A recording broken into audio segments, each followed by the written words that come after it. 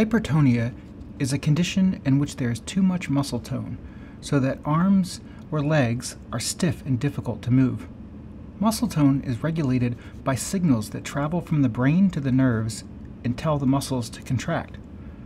Hypertonia occurs when the regions of the brain or spinal cord that control these signals are damaged.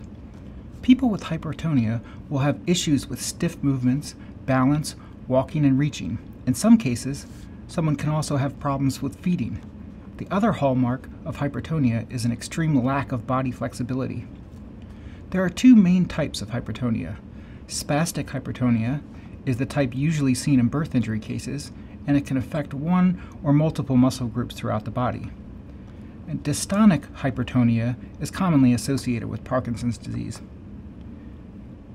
The underlying cause of neonatal hypertonia is an injury to a baby's central nervous system during the delivery process. A damaged central nervous system cannot communicate properly with the muscles in the body, causing them to freeze up and become overly rigid. Treatment for hypertonia usually consists of different types of muscle relaxant medications and continuous physical therapy.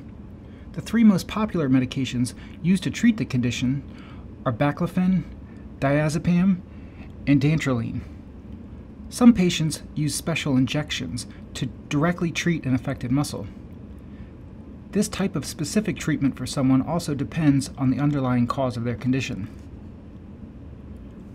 The prognosis for this condition will depend on the cause and severity. If hypertonia is caused by cerebral palsy, the symptoms are known as non-progressive, meaning they will not get worse over time, and they can often be managed effectively with therapy and medication. If hypertonia is caused by a condition like Parkinson's, the symptoms can increase as the diagnosis progresses.